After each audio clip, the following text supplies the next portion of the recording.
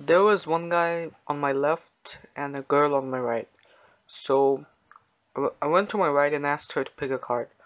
She did, and to replace it back in the deck, I did the overhand shuffle and got it to the top.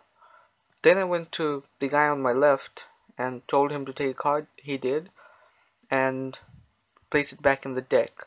I just got a break on top of the card, and I just I found the offbeat moment. I relaxed, and I noticed their eyes. They all looked away from the deck as well.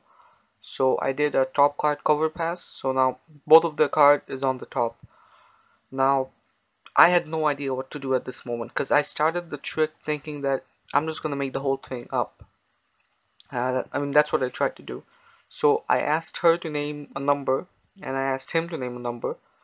One of them said 4, the other one said 7. So I said, okay, what happens if we subtract them? 3, right? So I dealt down 3 cards from the top. So 1, 2, 3. And yeah, so I took the third card and said that this card is going to be one of your cards. And I showed it to them.